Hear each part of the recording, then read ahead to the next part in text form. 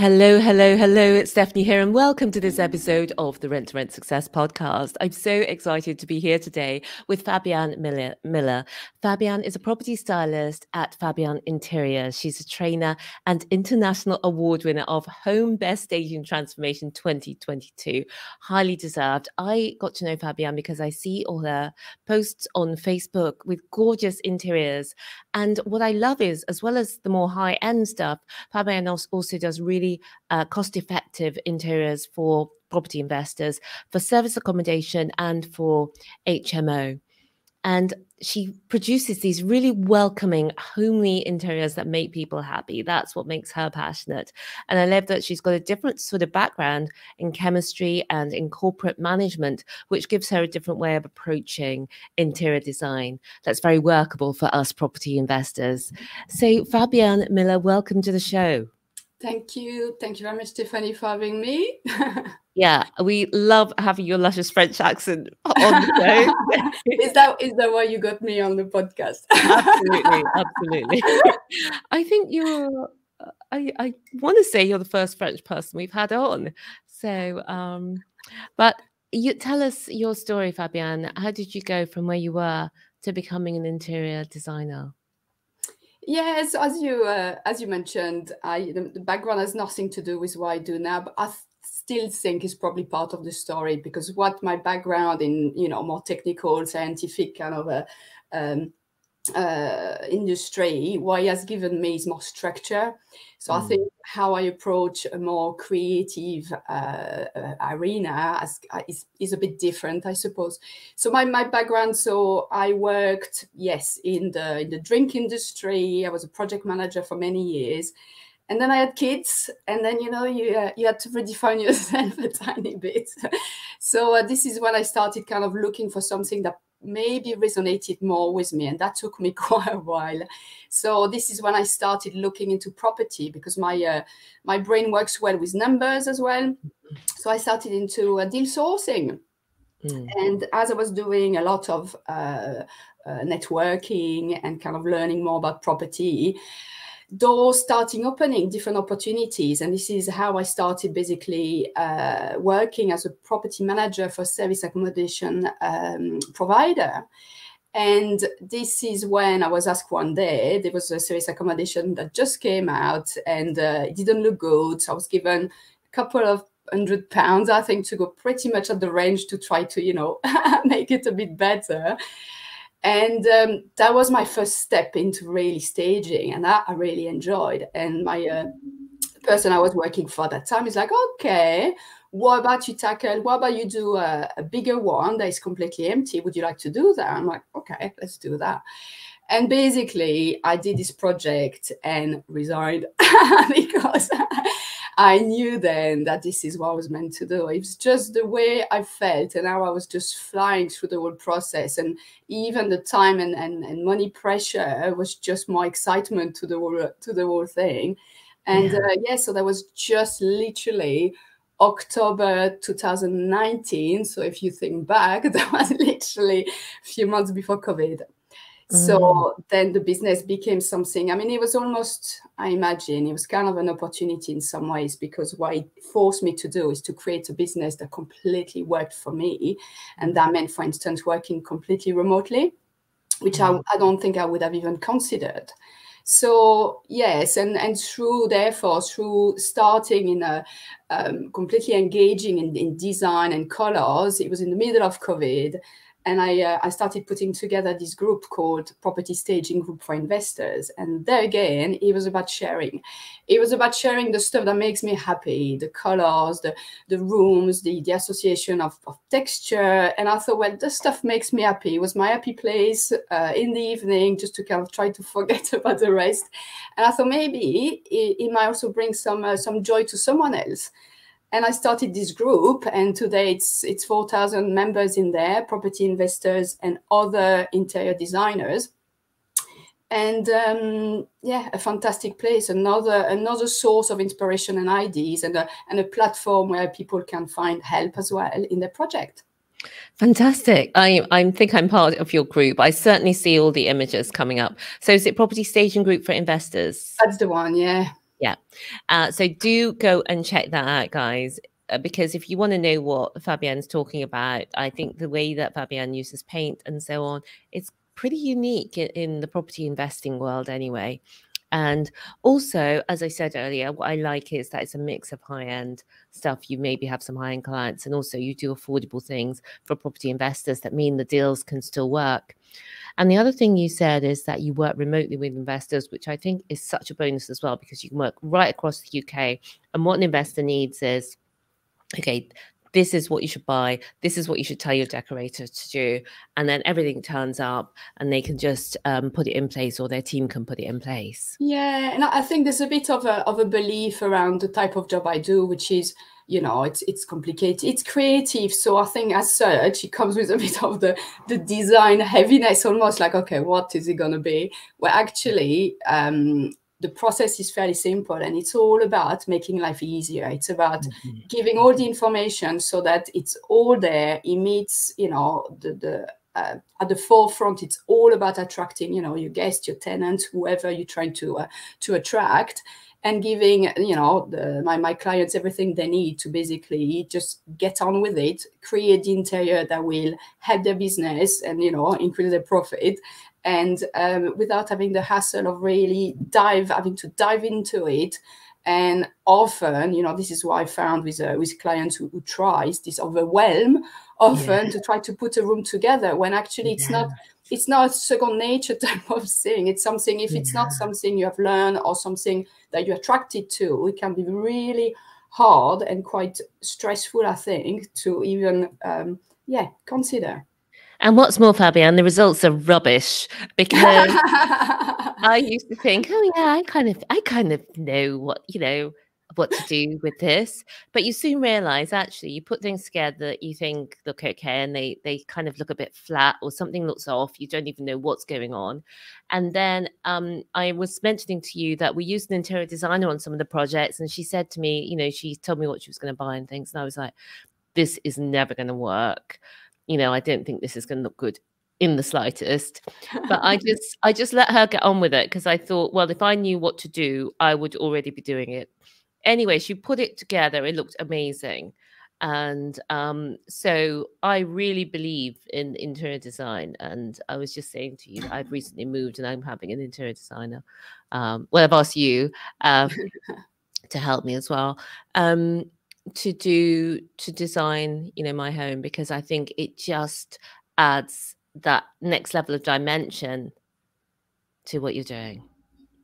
Yeah, well, I like to think it does, but the thing also with using, you know, a property stylist or a stager, or it's this thing that there's an impression that there's you know, like the cost involved to create an interior is much, you know, because it looks good. The perception, which is exactly what we try to do, work on perception of value.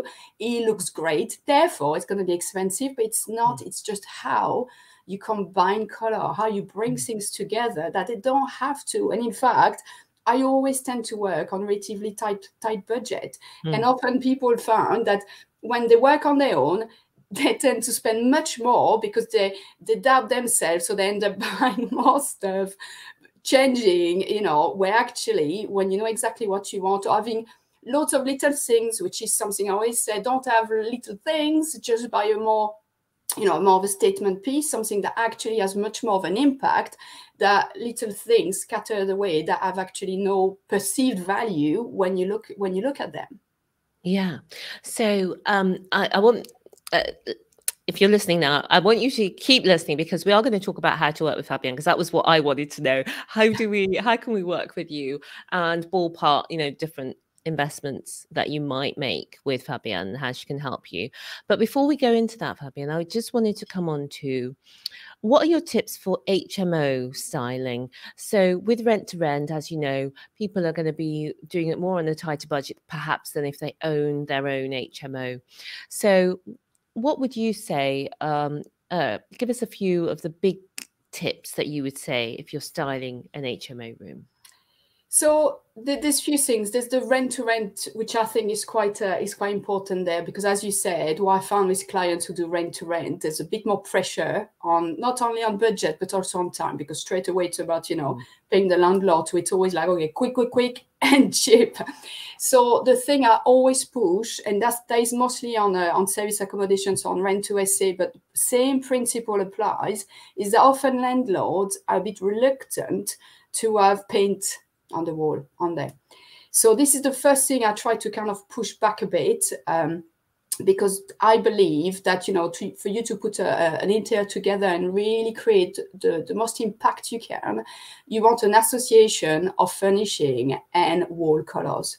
And if I had to even make a choice between the two, it would even be the wall colors, because this is what create much more of an impression. If you look at a photo, or even if you visit a room, you will notice a lot more the color surrounded you, and there's this color psychology that comes into play, but how it makes you feel, rather than maybe a couple of prints on the wall.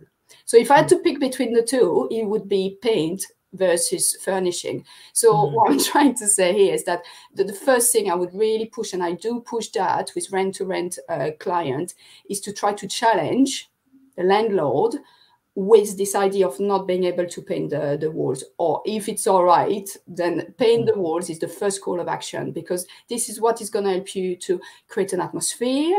You mentioned about your interior designer who worked for you, that she was compartmenting a bit the room, and this is what paint helps you to do. It helps you just to kind of segment some of the zone in the room that makes it more, create more. Basically what it does, it helps you to visualize yourself in the room, sitting in the corner with your cup of coffee, with on a nice chair, and then you can go on your bed, or you can go, it's all about creating different lifestyle, if you want, different opportunities to have a different activity, if you want.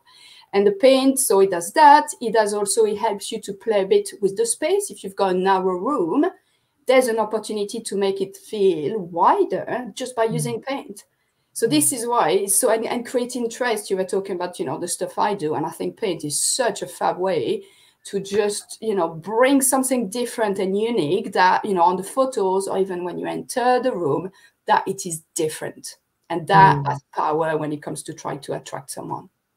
So paint, what's the answer to this question? Get some paint on the wall. Absolutely. And I think that's a nice, easy one. And for rent to rent in the HMO space anyway, most landlords are happy if you paint it, absolutely delighted. And many will pay for that as well. But so that's a great tip there for HMOs. But what you won't know as a listener is the way that Fabienne does the paint. It creates those zones. So do go over to Property Staging Group for Investors, the Facebook group. If you search Property Staging Group for Investors Facebook group, or if you maybe search Fabienne Miler. Yeah, I was going to say, maybe on project I've done, the best, I try to put them on my own business page. So this is Fabienne Interior again on Facebook, or on the website I've got, again, Fabienne Interiors. So there's some examples there. Yeah. So that's Fabienne-interiors.co.uk, and I'll put the link in the show notes so that you can go across to Fabienne's website. From there you can check out her Property Staging Group for Investors. That's the Facebook group. And so Fabienne, you must see mistakes all the time, but what would you say are the biggest mistakes that you see from property investors? Yeah, there's mistake and mistakes. It's just, I look at photos, and ultimately it's not mistake as such, is how a room makes you feel, right? And there's things like, so there's one I always refer to, which is the size of a lampshade. And you picture this, you look at a room and you've got this relatively narrow cream, most of the time, lampshade in the middle of the room, right? That straight away, as you look at it, because it's on its own in the middle of the ceiling, so your eyes anyway are going to be attracted to that. Because it's small, it's just already straight away gives you this impression of cheap, that no attention has been put into that. Yeah. And everything I do, it's all about that. It's intention and care. And I would go even as far as talking about love. It's, you want to create a place where people feel welcome. And to do that, You need to, so back to the lampshade, I always say, I never buy a lampshade or never spec for a lampshade which is below 40 centimeter diameter. Because that is a size that you enter a room and it feels like, right, okay, that's nice. This is, a solid, it looks, some money. And you're talking, the difference is probably a tenner.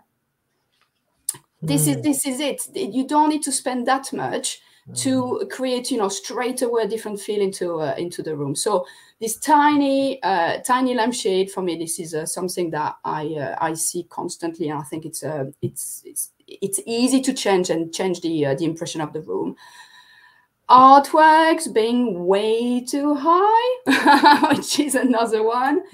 Basically, an artwork, you want to be able to look at it at eye level. You don't want to kind of, have to turn your neck, like look up or anything. So it's basically the idea is that it needs to be at eye level. Same with television. So there we go.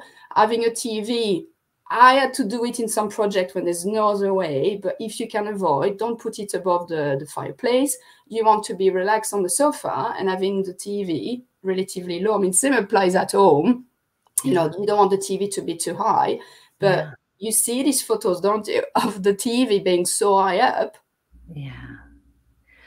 I love those because those are the ones that you would never think of. Well, you would, but so the biggest mistake, it's probably something that we gave zero really thought to, the ceiling lampshade. We would just go and get a load of them, as you said, those thin ones.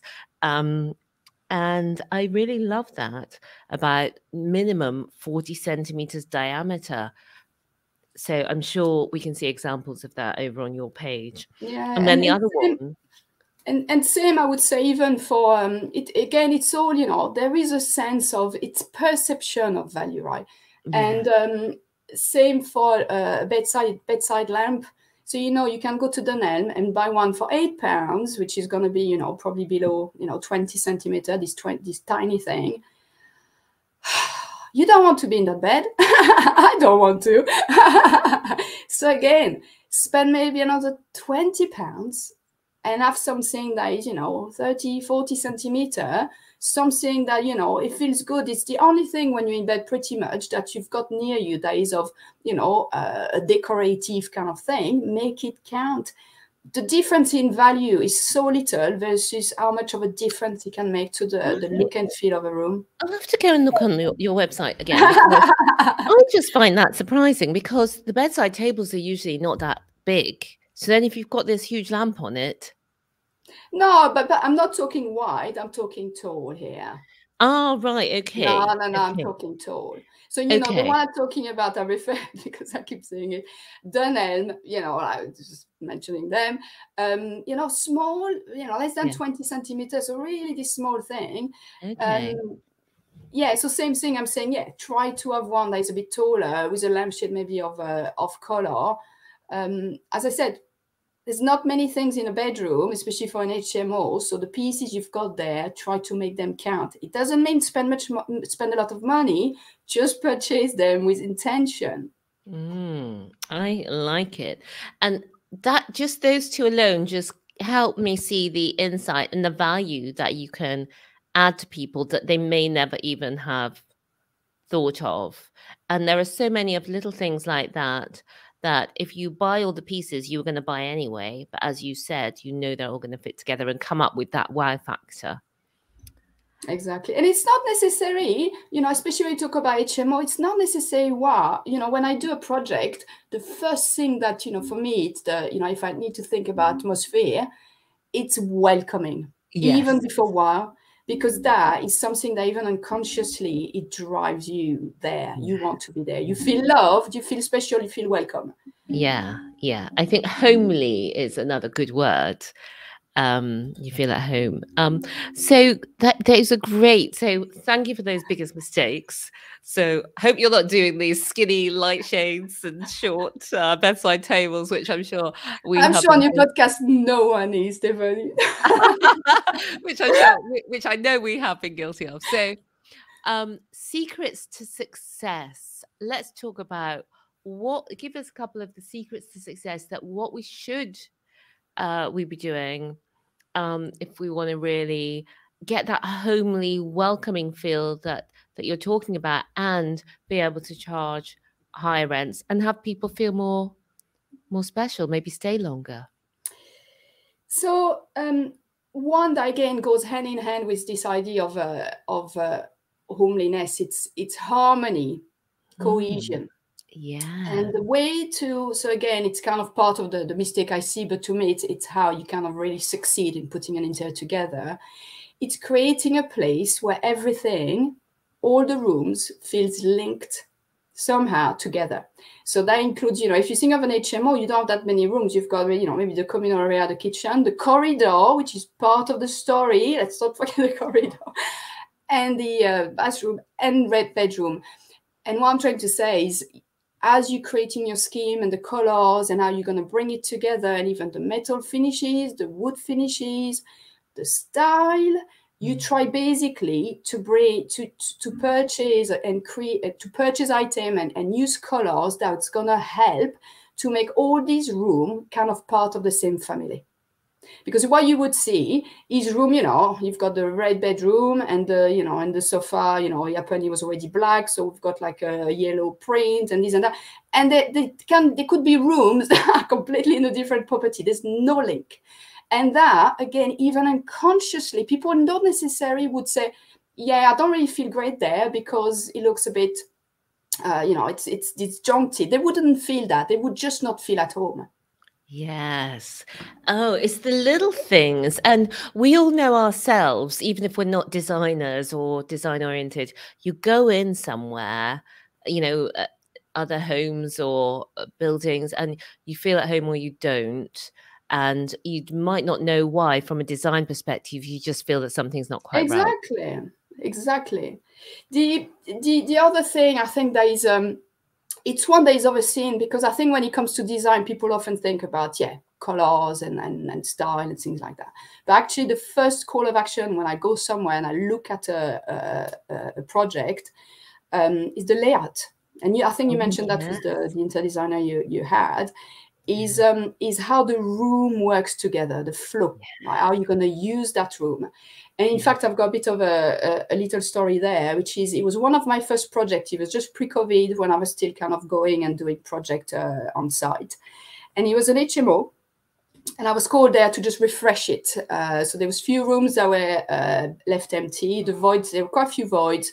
I was called to basically try to lift it to bring some better occupancy.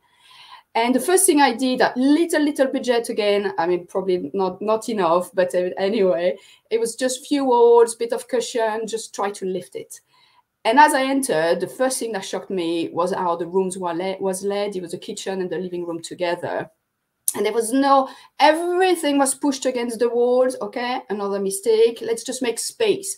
Space doesn't mean welcoming. Space means space. So what you want is create these zones that are cozy, right? And it's not about pushing everything against the wall that you're going to achieve that. So what I started doing is moving things so that, the dining table was closer to the kitchen, trying to kind of create a bit of a pass through, like basically moving everything around. Yeah. And then put few cushions and then what have you. But the main job I did there was really changing the layout of the room. I went back after the painting was done just to check that everything was good. And I met one of the tenants. And she told me, she said, oh my God, you've done that. She said, I was about to give my notice just before you came because I didn't like the way, it just didn't work. And, we did, with the group, we were not really together. I felt a bit alone. The home doesn't feel home. She said, that's changed. Because now, the way you've put the sofa together, now we come downstairs and we talk together. I can cook. She said, I cook more. So now I'm staying. I haven't even told my clients of that, but actually. So there we go. Just, and at that point, no money was even spent. It was just about, so there was a rug. I wanted to have a rug. No, it's not true. I wanted to have a rug for the living area to bring the sofas together. What do you mean no money was spent? Because you had done the painting.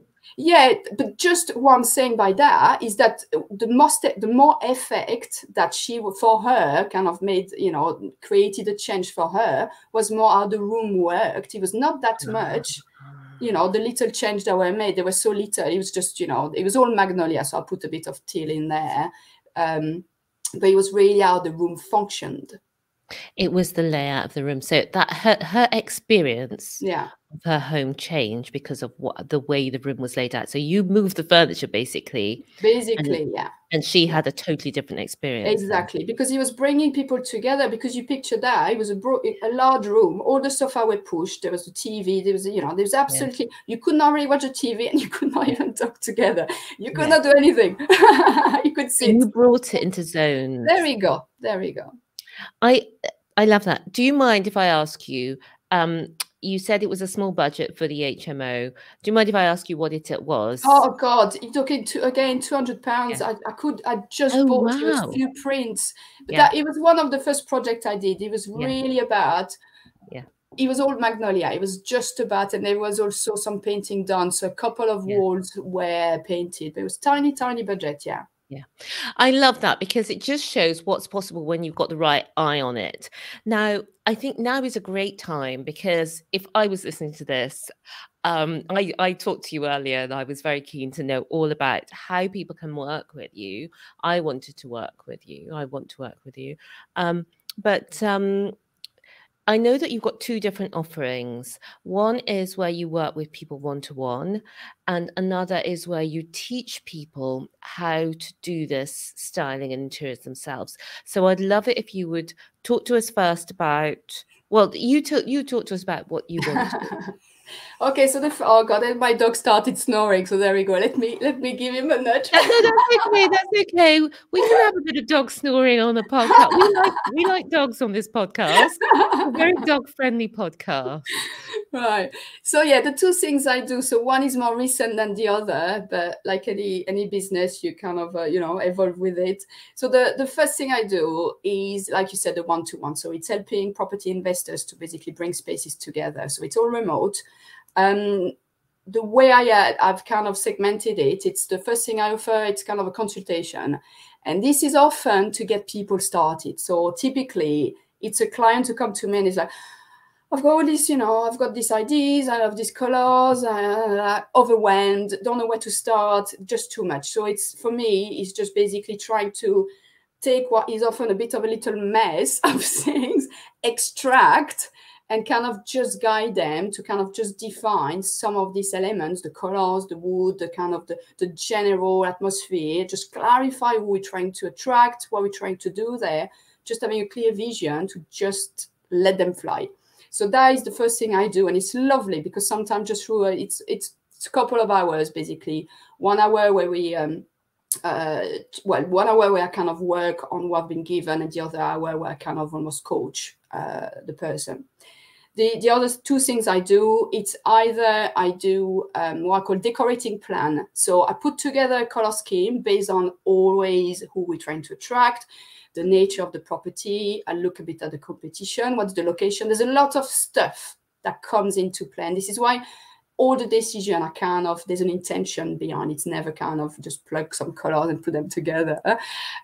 So once the color scheme is approved, I put together visuals for all the rooms where the paint is going to go. And this is what's going to be given to either the painter or sometimes clients paint themselves for them to do that job. And the last part is the shopping list. So I would basically put together an Excel spreadsheet with all the items that need to be purchased based on a budget that would have been agreed. And it's for them to basically do the purchase online. So this is the first part, which is the most kind of, you know, the property stylist kind of part of the job. I love it. So those are the one-to-one elements. Exactly. And it's also, it's most of them are remote. So I need, which always surprise people, you know, that you can do this kind of job, not by, not even entering the room. So I need floor plans, I need videos, yes, and photos basically to be able to do my visual and just gauge the room.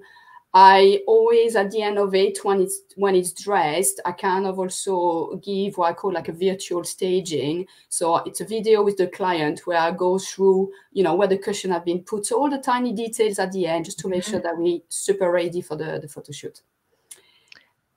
And I the love that. I love that you do that afterwards and just make sure do all the tweaking. The photo shoot is so important because that yeah, is that's one of your strongest assets in your business. If your product is that room, then one of your strongest assets is those photos because that's what really sells the room. 80% of the selling is through the photos online. absolutely. This is, this is a phrase I use a lot, which is, interior is it's your biggest marketing tool. This is the stuff that's going to excite people, so exactly the photos and the way you dress, all the details up to the end, even how you choose your photographer. You want even to put a bit of attention in that to make sure that you've got a photographer who's going to give you good quality photo. So this is the first part. And the second part, which has kind of become almost like as organically grown, is that because I've been sharing, since I started doing that, I've always been sharing ideas and ways of doing things better. And people are interested and people want to learn. And therefore I put together this training called, what is it called again? Profit by Design. There we go. Love it. Love it. Because that's what it is. Profit by Design. Yeah. And it's basically so the format, as I was mentioning to you, so I've run it twice now. It's going to move to like an online format now, but the idea is basically to structure way to tackle a project. And I start from, the planning of it, when, the same way I would look at a project, and this is how I kind of basically started creating this kind of process just for my own sake, because I like to work within a framework, the control freak I am. And because of my background, I think I just quite like to know where I'm at, what's next, how do I make decisions. So it's about, from the planning to then deciding on style and color, how to put your color, your color scheme and palette together. Then how do you start thinking about the space, and how do you bring it together with the layout and with the paint? And then how do you do the shopping, obviously? And then finally, how do you dress the room? So all these little things I talked about, there's a lot more to it. It's the details make the design. So there's hours to talk about it, and it's such, the people who come to this training are typically property investors who usually try to do it themselves, but they realize there's a limitation there, as you described. They actually they spend a lot of time and effort, and it doesn't seem to translate. Yeah, you think you're good, and then you find out you're not good. There we go. So there's different level of that, but yes, in a sense, even I have even like interior designer coming, people of different experience in design, but there's always something to learn, because as you know, there's always something to gain from another point of view. Now, I just feel that everybody should do, all the property investors, unless you've got your own team of interior designers or you're hiring interior designers. If you're at a more budget, let's say, stage, and you're not hiring somebody like Fabienne to do it for you one-to-one, then going on one of these courses that Fabienne's talking about is super cost effective, and they're very affordable as well, and so much value is in there. So I definitely urge you, let's put that back on screen, to go over to Fabienne-Interiors. I'll put .co.uk. I'll put the link below, and just make sure you get on one of those courses. Now, you can message Fabienne if you can't see it on the website at the moment. Well, it is. It's just I just finished basically last night the live version of it, and I need to move to the online, so that will be updated in time soon. So so Fabienne's done a live version, and people have been having you talking about some of the reviews and testimonials earlier, that people have had such amazing results. And I loved that you were able to share that story of how the interior design really impacts people's lives. Because as a property investor, you sometimes forget, being a human as well, and all the experience that we've all had about the places that we've lived. Maybe they've been rental properties, that when you've lived in your own home and you've tried to do it yourself and you've put things together and it didn't quite work, or you've go into somebody's home and it looks like it's been designed by a professional designer and it feels really lovely. And I think that's from what you said earlier. one of the things, secrets of success is having that harmony and cohesion. And that's something that few DIY interior people like ourselves, non-professionals, manage to get right. Exactly. So yeah, no, and what's lovely, you see, it's I teach the tools, I teach the process, and what happened at the end. And for me, this is my personal kind of pleasure. You know, ultimately, it's all about attracting more people and you know, ultimately increasing your profit and your return. But for me, to see the difference in people from a state of fear, reluctance, worry, you know, what color to, you know, to actually doing it. So I can recognize when I see their photos, I can see, okay, I know why they've done that. But then they put their own stamp on it. And, you know, and they get this confidence, this clarity through, you know, understanding. And for me, it's such a joy to see how they, you know, in life, I think the creative part is really good to just, you know, experience something different, to be able to put a room together and look at it and be like, that's nice. This is great. Plus, you offer it to people who are also going to enjoy that. So everyone wins in the process. This is what I love what I do.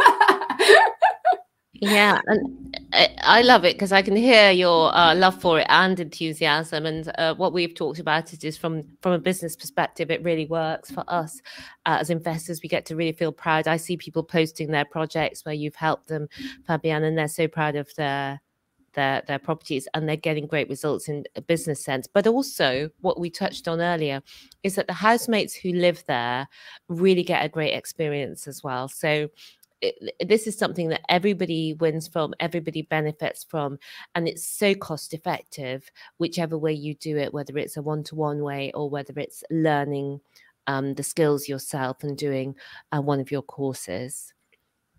Thank you. So I just want to, is there anything else that I haven't asked you about, Fabienne, that you wanted to touch on before we close? No, I think in a sense, I mean, it was just, as you were talking, I was thinking even like the, you know, ultimately it's down to numbers. And, you know, when I work in HMO, the kind of common result I get is that the first project I did, for instance, it was 10 rooms. The 10 rooms were tenanted at first viewings. The next one, you know, they achieved the highest. That was in Derby. They achieved the highest rate of rooms in town. So this is it. This is when you put this effort, it's what a difference it makes. I mean, I've got more numbers when it comes to service accommodations, purely because I do more of them. And you talk about doubling your revenue. You know, the impact you've got in just creating something different and standing out. First of all, standing out, the first thing online. You know, winning against your competition purely based on the photo, and then, you know, giving an experience that make people happy. It's huge. It's huge, and I think it's still very underestimated. And I would go as far as probably the best kept secret in the industry. And I'm very passionate about it because I see through my clients, you know, and they come back because the stuff works.